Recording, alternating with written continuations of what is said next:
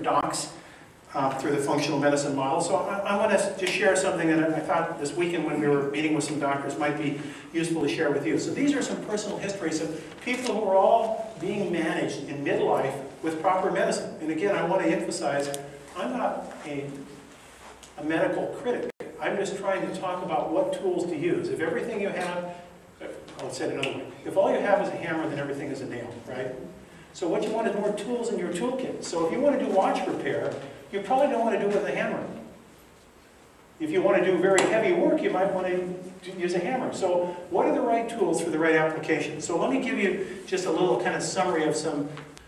So what do these guys do? These are all people on medication. They're all getting the right therapy based on their diagnosis. But the trajectory they were heading on was still the slow slipping, slippery slope.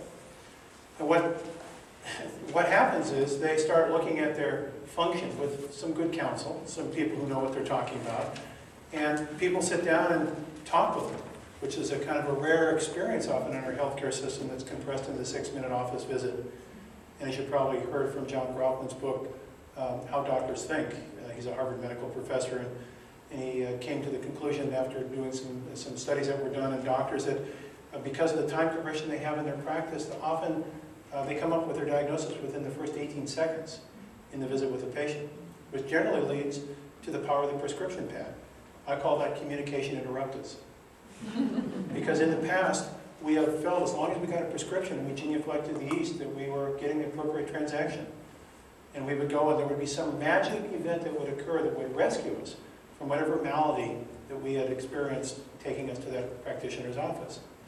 And what we're now starting to recognize as a culture is that we may have less symptoms when we fill that prescription and take it, but it may be that the trajectory of that dysfunction is still continuing. Because maybe what we did is uncouple the smoke detector rather than really deal with the fire. Because maybe the fire is related to something that's deeply rooted in physiological dysfunction that just taking the battery out of the smoke detector didn't fix. So this whole model that these 4 people are describing is a very simple, tried and proven model. And it's a model where you sit down and you talk about your life. In functional medicine, we have what we call the differential assessment model. We start with antecedents in the patient. Antecedents are the history and the physical information and the genetic history and your personal health history, and you listen carefully to little triggers as a skilled practitioner to what the clues are in this Sherlock Holmes novel that's that person's life, about things that may have been mitigating factors or things that were precedents to their onset of their complaint. Then you next look, after antecedents, you look at triggers. Were there triggering events? Was it a traffic accident? Was it a high-stress environment? Was it they got exposed to pesticides? Did they have an infection traveling to India?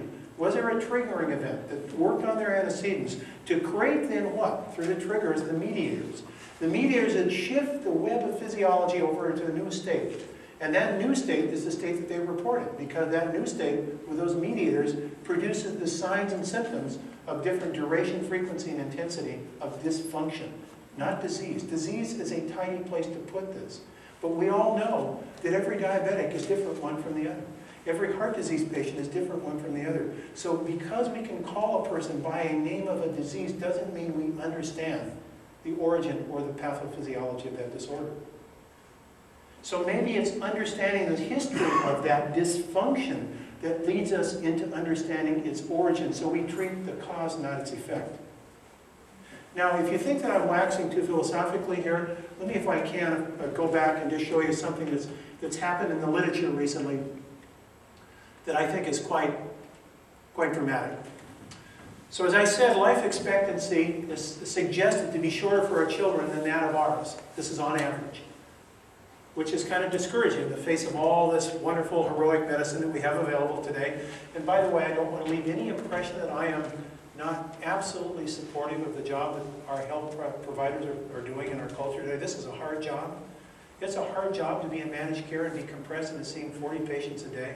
It's a hard job to know that you're always behind. You have a waiting room filled with people, all who want their questions answered, and they want them answered quickly, and they want complete remediation of their ills, even though the ills may have come on for decades. They want them fixed tomorrow. These are difficult challenges. I recognize that. But something is going on underneath the surface to create these changing prevalence patterns with regard to disease. So that leads me then to James Wright, cardiologist, head of the pharmacology department, University of British Columbia in Canada.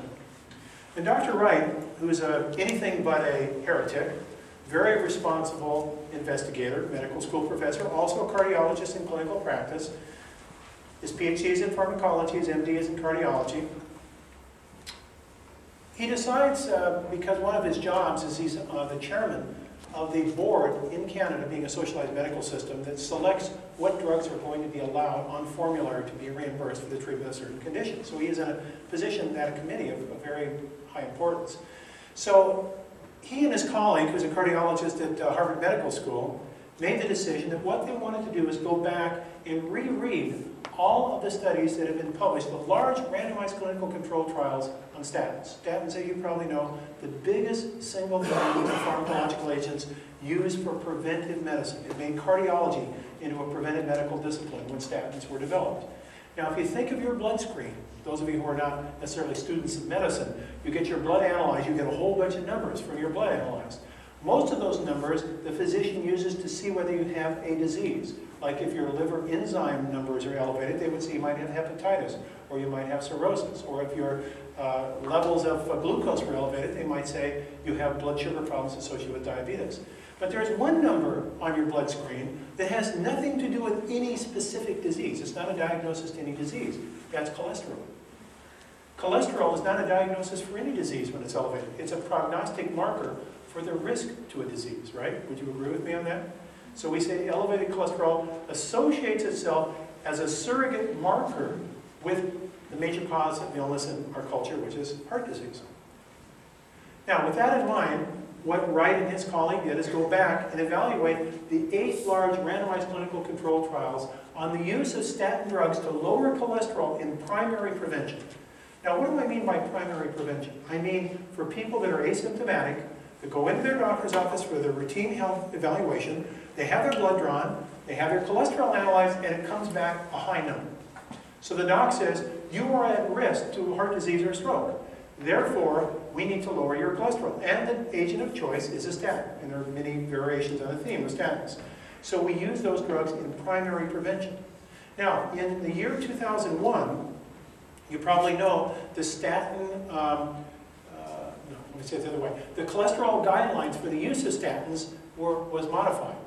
It went from a level of cholesterol in your blood that was above 220 for use of statins to a number that was lower, to 200.